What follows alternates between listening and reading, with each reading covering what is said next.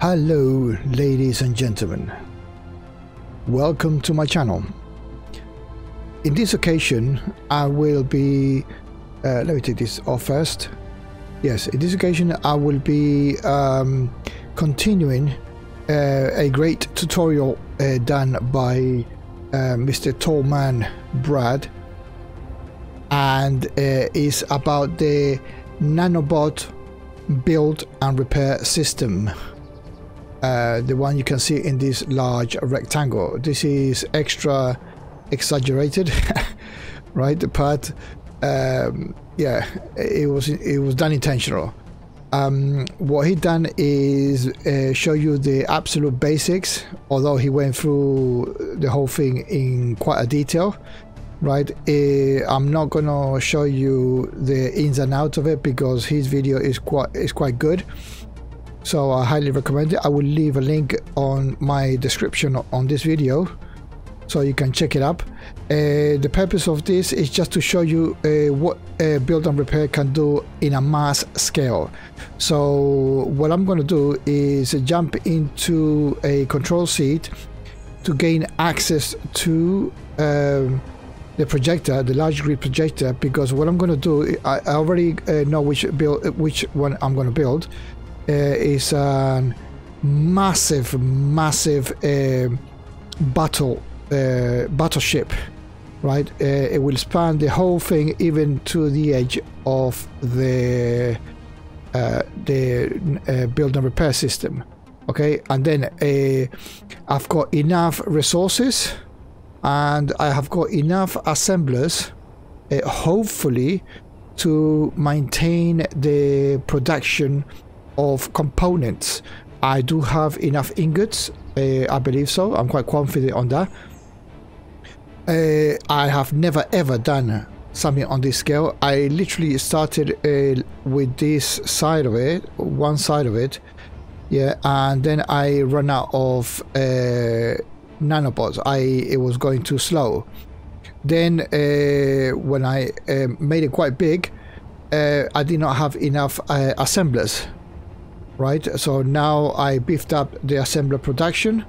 I have linked the Nanobot script to my assemblers via the group, and it's all ready.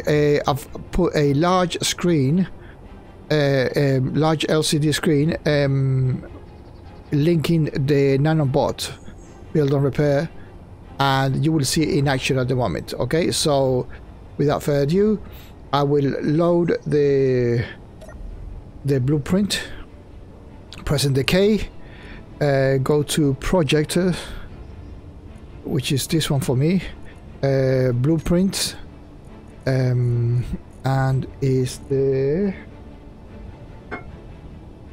what's the name of the thing? Let me load it for you guys.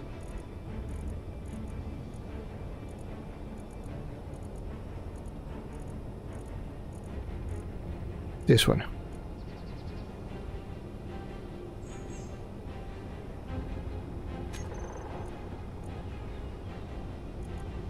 No, this one. It is this one. The Mark II. Okay, the bigger version. Okay, so once I well, before I do this, as a rule of thumb, I've got on my toolbox what exactly TallMan Brad did, which is put in your hotbar the projection side of it. Okay, so I already know the projection, right? So what I'm going to do, and on 9 I've got it, the nanobots on off. That is mega important, because if I put the blueprint up and running as what he said, it will start printing, and if you haven't got it aligned correctly to your specifications, it will start building up, and it will be a mess, because then for you to fix it means you have to destroy it, literally. Okay, so let me go in. projector.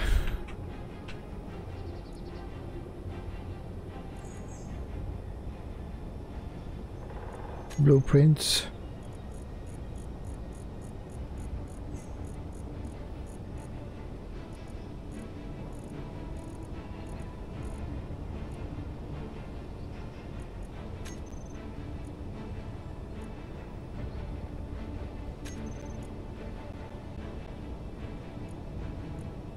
It's loaded.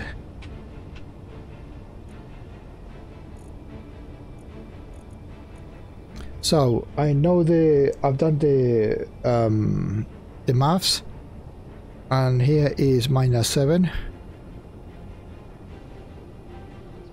-7, -8, and 50 forward offset.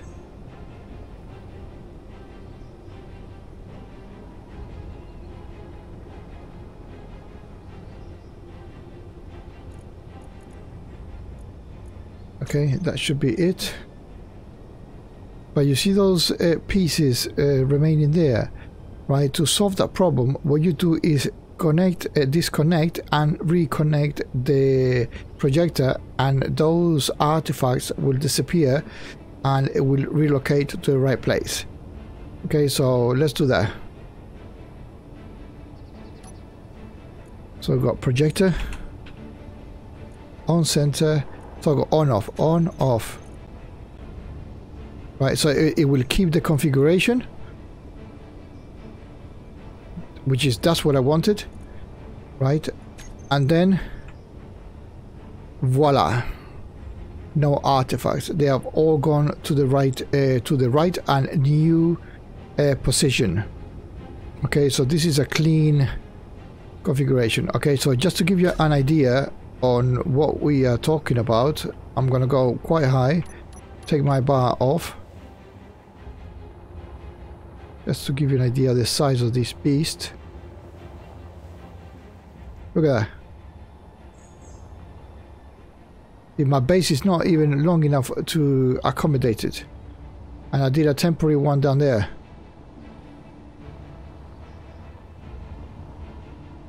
Right, it's quite big. I already you see the white blocks there.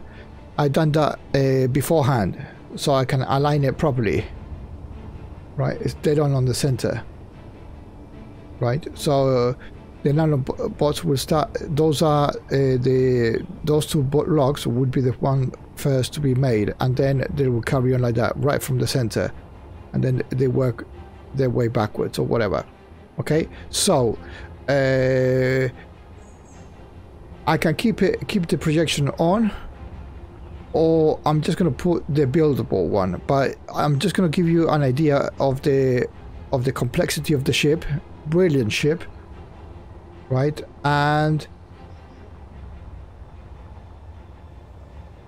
let's put it onto production. I'm going to take off the projection, but I'm going to keep it buildable, so you can see it being built as we go and see how fast it can build it. I'm very optimistic that it will.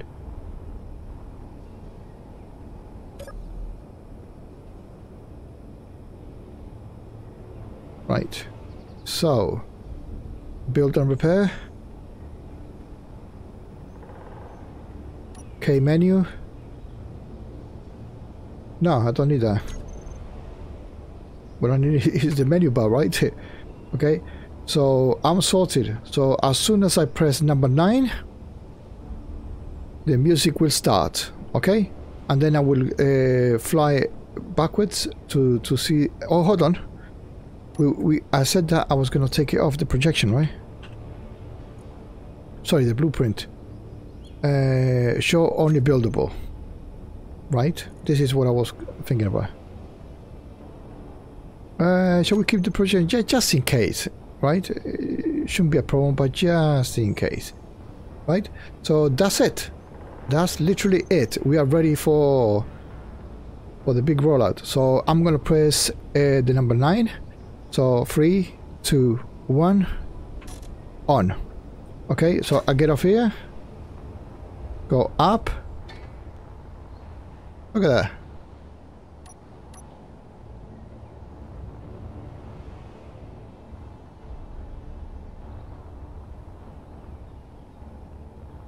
Quite impressive, isn't it?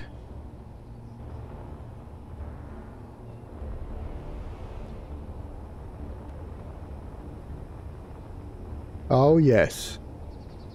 Oh yes. Look at that. Look at that. Look at that. It works like a charm. Right? And also in the rear. Right? So as soon as I start building the rear, the rest of the nanobots on the right hand side of the screen will start building it up like crazy.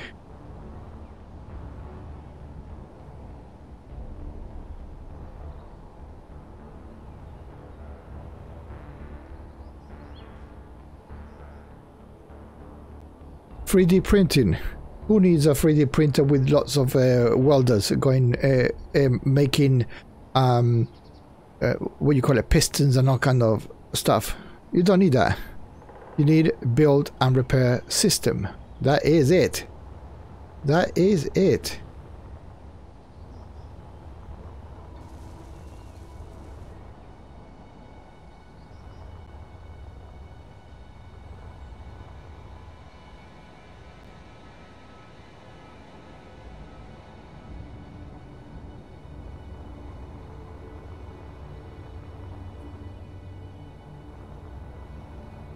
That's quite impressive build, isn't it? Quite fast. If you carry on like that, I will do it under, what, 4 or 5 minutes?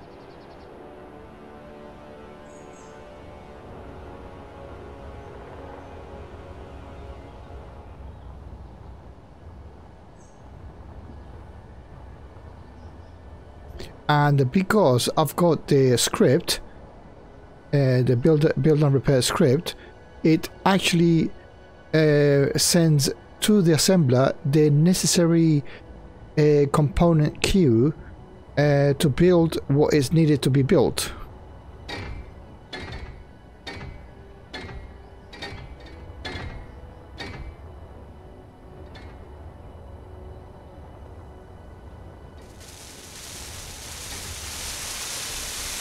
Look, can you hear that?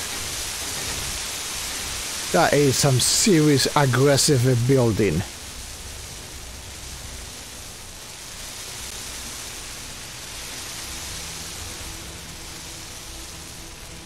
I noticed something wrong here on the...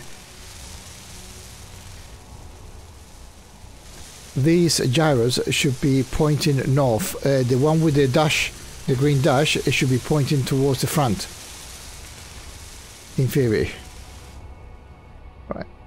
That's the only thing about the large grid gyros, that we do have a north, shall we say, or front.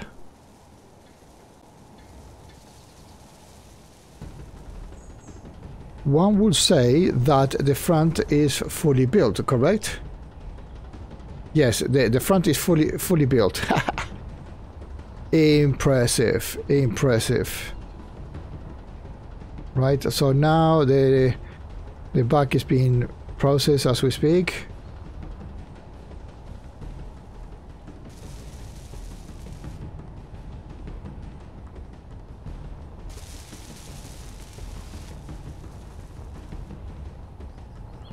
We got the antenna build. Come on, this is quite impressive build. I've done the Nanobot Build and Repair a few times on this platform. Right, I've got there the Calypso 4 at the very end, which I wasn't quite impressed with that build because it's got 4 subgrids. And apparently this one hasn't got any.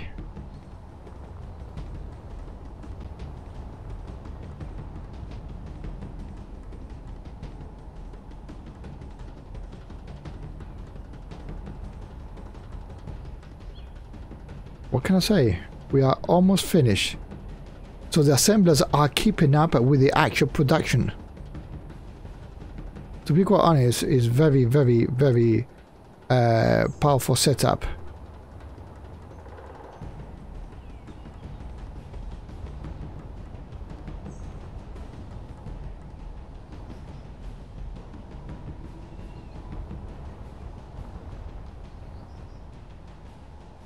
I don't know how long it has been, but I don't think it's been more than 5 minutes. My video is longer than 5 minutes because of my silly ranting, but from the moment I started the build, it has been quite fast. Now it's almost finished. Look at that, almost finished, ladies and gentlemen. Almost finished.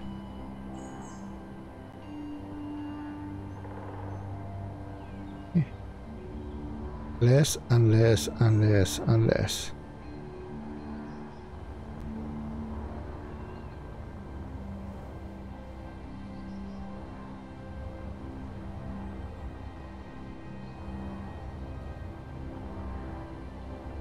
Yes, none of them are firing. So that means literally the blueprint has been finished in probably record time, less than 5 minutes.